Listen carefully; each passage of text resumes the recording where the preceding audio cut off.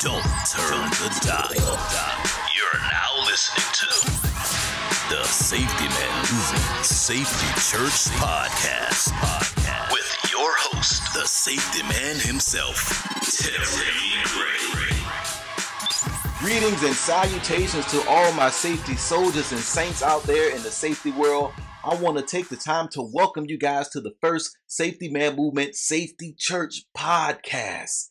I'm glad you guys are here. I hope you guys are ready to just dive in with me in this session. This is the very first one, so I'm kind of excited about it, guys. But we're going to talk about exactly what is the purpose of Safety Church Podcast. What are we going to talk about? We're going to go over some things, just kind of sharing you. This is really my episode 0 to kind of share with you guys what it is all about. Why am I doing this? And I hope you guys decide to hang around and listen in and come back for later episodes because I think it's going to be great. But let's jump into this.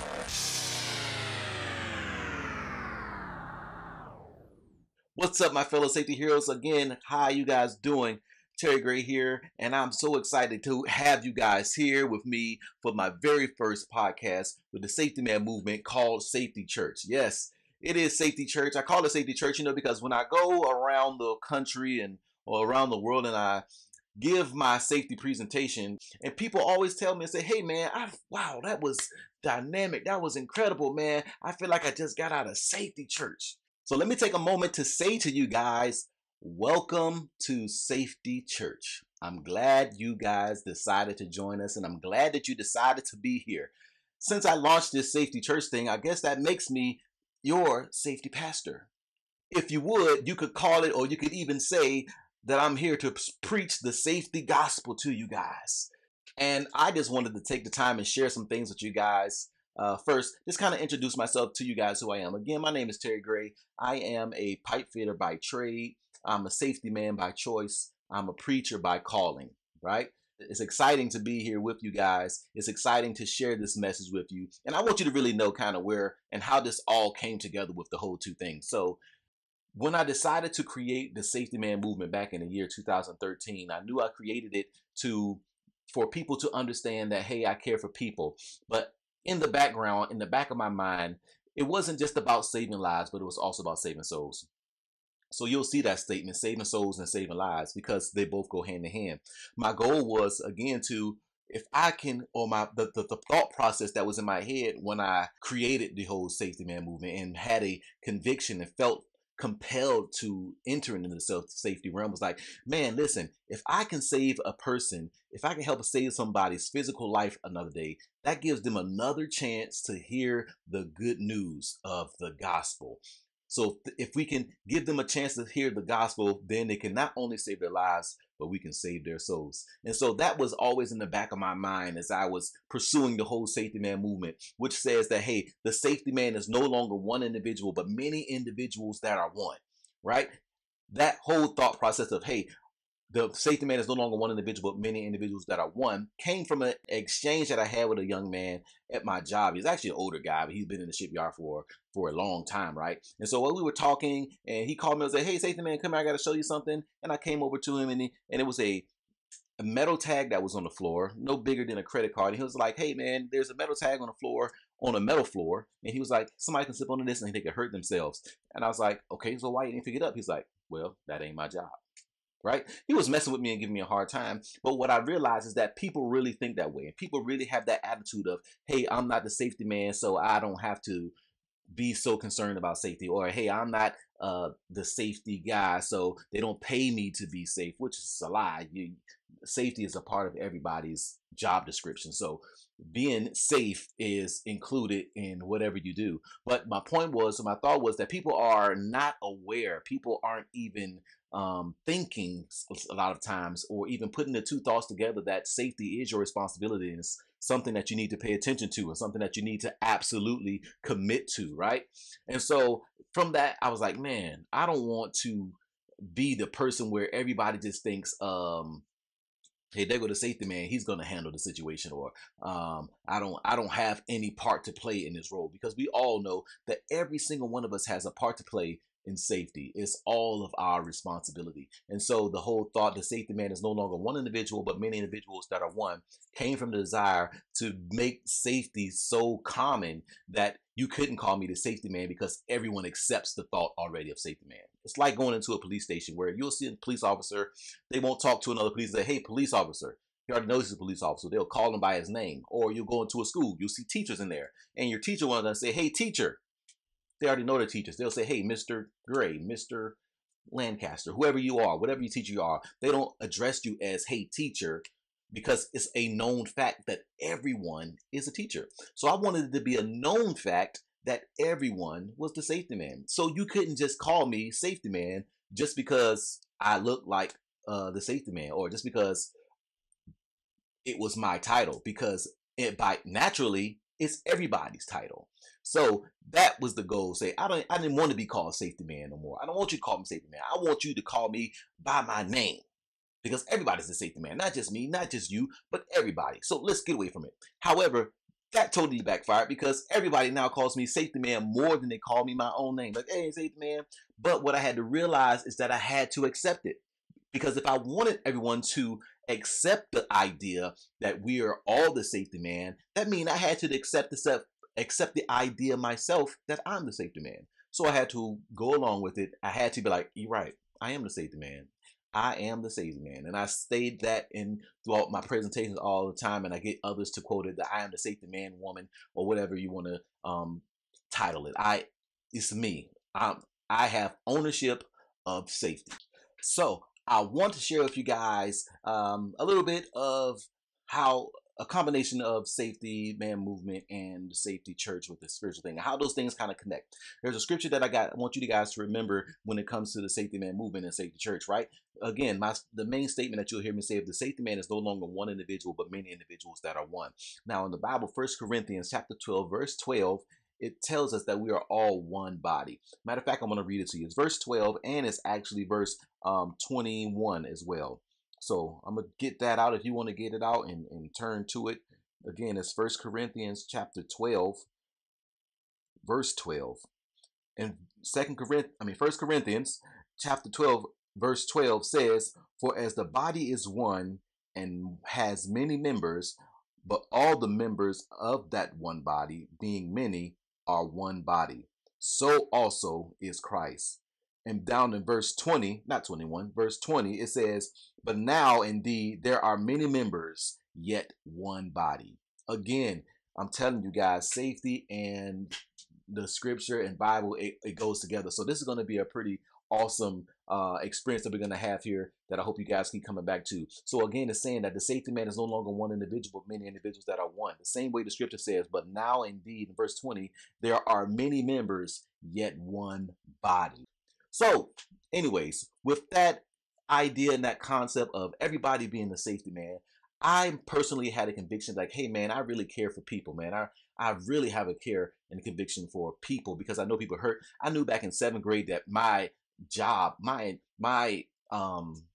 purpose was to encourage and inspire people way back in middle school when I was walking home one day and I was like, man, I think somebody was crying on the bus one day and I said some things that made them feel better, or I was on the bus and just made everybody laugh. One of the two things, right? I can't really remember the right details, but I know when I was walking back down the street back towards my house, I was like, man, I love this. I love to encourage people. I love to make people feel better. I didn't have words for it or a title for it, like, hey, I'm an evangelist, or hey, I'm a public speaker or a motivational speaker. I just knew, man, I wanted to make people feel better throughout their day. I wanted people to feel joy. I wanted people to be inspired. I wanted people to feel that they could make it, that they could press on a little bit longer. I just knew at that point that that's what I wanted to do. I wanted to make people feel better, right?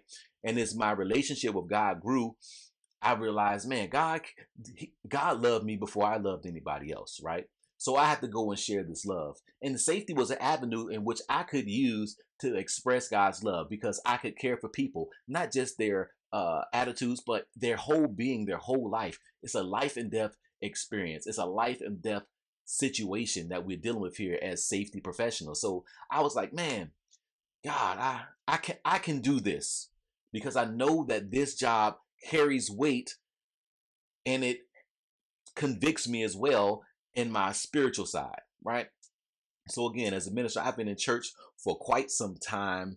I've grown up in church. We had a spurt where we weren't going to church, but then we went back into church, and then I got out of church a little bit. But I always had that relationship with God. I always knew where I needed to return to, right? And I knew that something or whatever that I had to do within my life would include me sharing the good news of the gospel. That Jesus came and he died for you, your sins, that you may not die the second death, but you may live and have eternal life. And so I had that conviction. I was like, man, I know that this is part of the weight that I have to carry in my life, but I know that there's also some marketplace type of job that I have to do as well. But I would like for that job or whatever that I do to be able to reach people, but also create an avenue for me to share with them the good news of Christ. And so safety is just kind of a perfect meld between those two, because I get to care for people, I get to talk to people, I get to motivate people, I get to try to change people's minds about the way that they were living.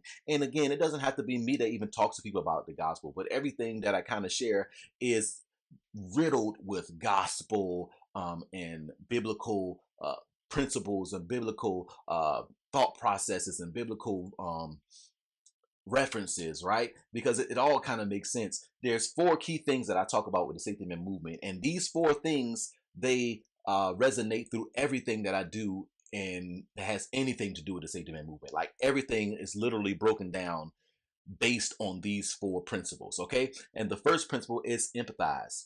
The second one is empower. The third is engage, and the last one is enlarge, right? So empathizing is really just caring for people, empowering, again, giving people the support that they need, empowering them and giving them the knowledge and the information, the things that they need to make them better, to be able to do better.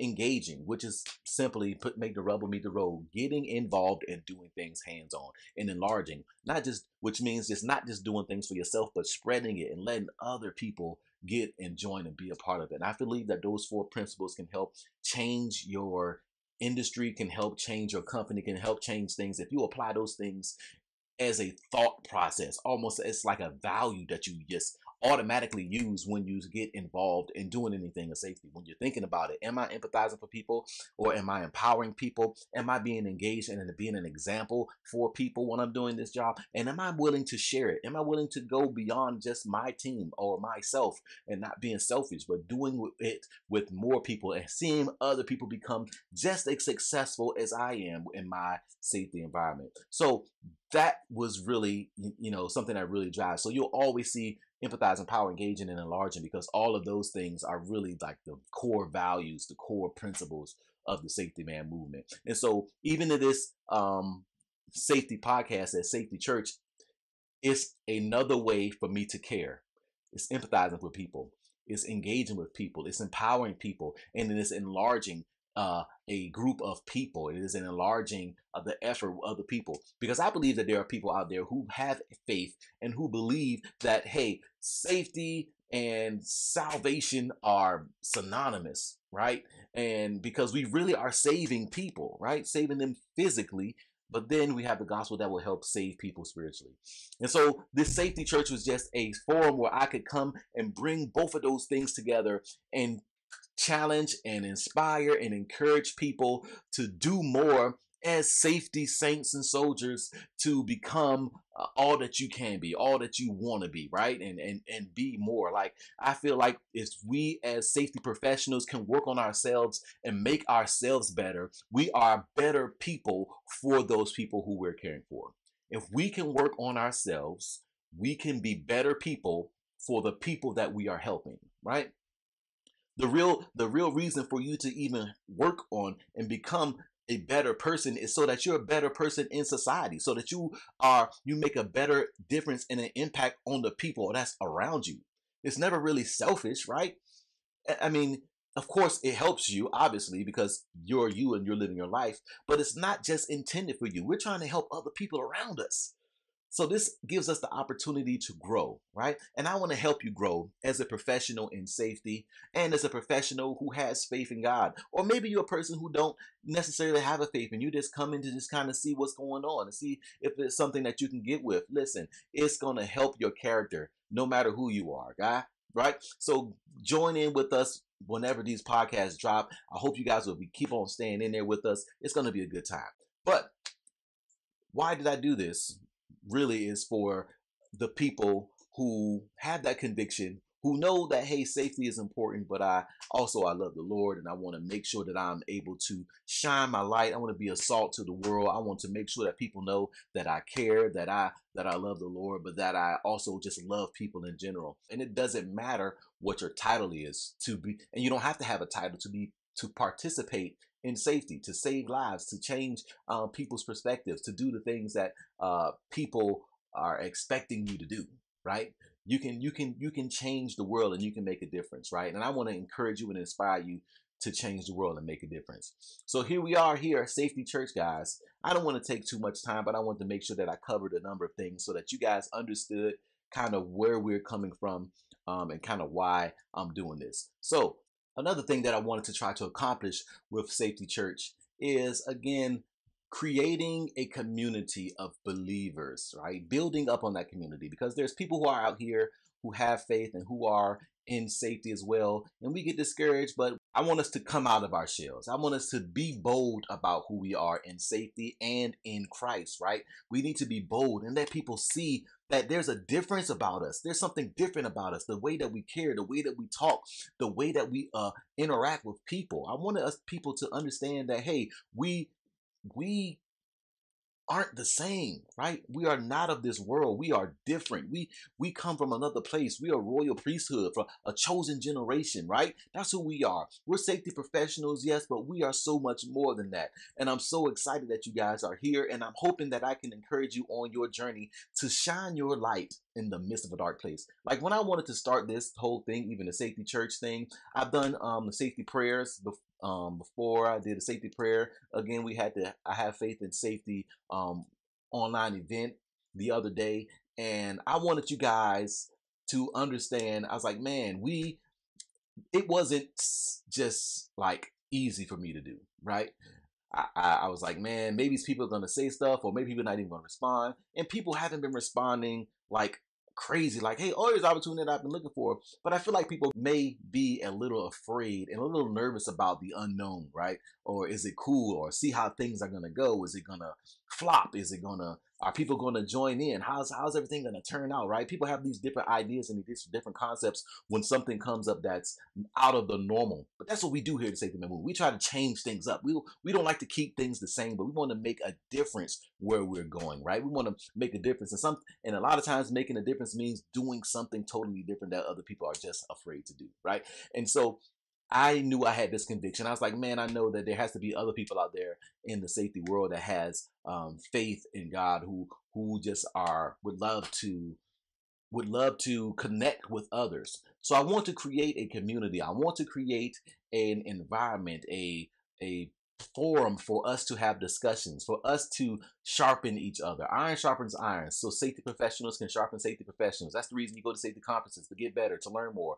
But I believe that we can learn more even from just policies and procedures to prayer and power, guys. I love making things rhyme, so I just came off the top of my head. But I believe that we can get things going together, and we can make a real impact in the safety industry if we just become better representatives of who Christ is in the safety industry. And I believe that you should know of who is available, or who's believing in faith in the safety industry. Those people who may even be around you. You just had no clue that they were believers, or you had no clue that, hey man, they were even trying to walk. And again, everybody's not um, on the same level, and that's fine, and that's fantastic. I want to meet anybody who's trying to grow, right? Grow in this industry and grow in the Lord. Sometimes our faith is impacted by the things that we deal with on a daily basis. Some of you deal with some amazing things. Some of you deal with some horrific things and different types of situations.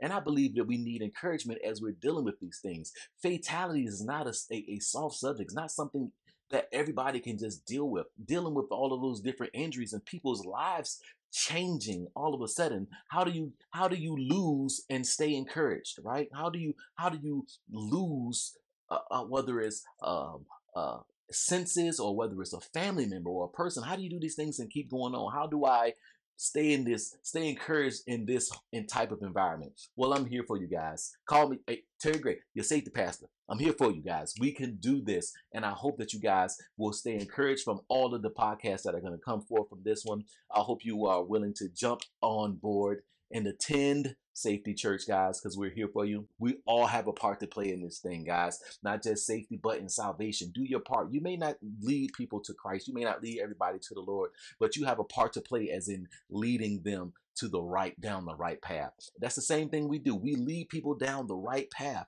We try to direct them to making the correct choice when they're facing a safety decision. We want them to make the correct choice. Man, I'm not going to do this, or I'm not going to, make this wrong choice or sacrifice or take this shortcut in order to try to save 10 minutes, right? And it's the same way. We want people to understand. We're trying to guide people to make the right choices. You may not be the one who tangibly saves their life or in there to save them in the moment, but the words that you say, the attitude that you give people, how you interact with people impacts how people respond. So you do have a part to play in how people will in their safety on an everyday basis. And it's the same way as you are interacting with people as a Christian, as a representative of Christ. They'll see your light. The word that you share today, you may not lead them to Christ, but things that you tell them may inspire them or make them think twice and meet someone else down the line, right? We do watering, but God gets the increase, right? We just water the plants until they grow into the place that they're supposed to be. It's the same thing in safety, and it's the same thing for salvation, guys. So what I want you to know is that there is major parallels between safety and salvation. And I just want to bring those things to the light to help inspire you and encourage you on your everyday challenges that you face as a safety professional, as a safety soldier and saint within the safety industry, guys. And it's going to be great. So we're going to continue there. We're going to continue sharing those type of things to keep you guys encouraged and keep you guys inspired. If you're a person who's building your character, if you're a person who's building your relationship with God and you're trying to get closer to Him, but you're also trying to let your light shine through in the safety industry, I'm here to help you guys. I'm here to coach you guys through that. I'm here to try to give you some pointers, trying to give you some tips on dealing with people. I love people. I mean, I love talking to people. I love dealing with people. I love working with people. It's just great. It's kind of, a part of me. I have an empathizing in me that is great, which is really the first point in the Safety Man movement, if you remember. But I thank you guys again for joining me.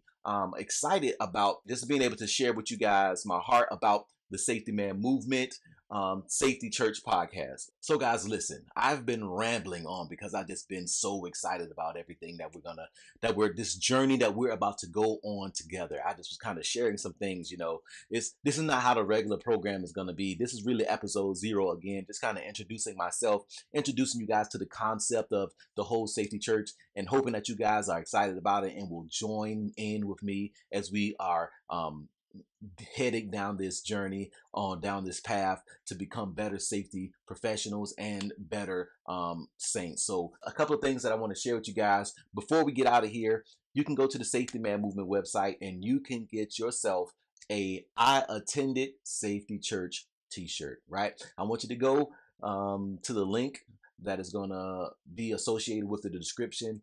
It's going to take you straight to my website so that you can go there and you can join in. Again, we have I Attended Safety Church t-shirts that you guys can go and purchase at the Safety Man Movement website, safetymanmovement.com. There's other Safety Man Movement gear that you can pick up there if you just want to get some of that Safety Man Movement swag. But again, thank you guys for joining me here at Safety Church. We're going to be back. It's going to be fun, guys. It's going to be great. And I just hope that you continue to tune in with me. Again, guys, thank you for joining me. Terry Gray, your host here, your safety pastor, and I hope that you enjoyed yourself, and I hope that you will come back and join us again. God bless you guys. Stay safe.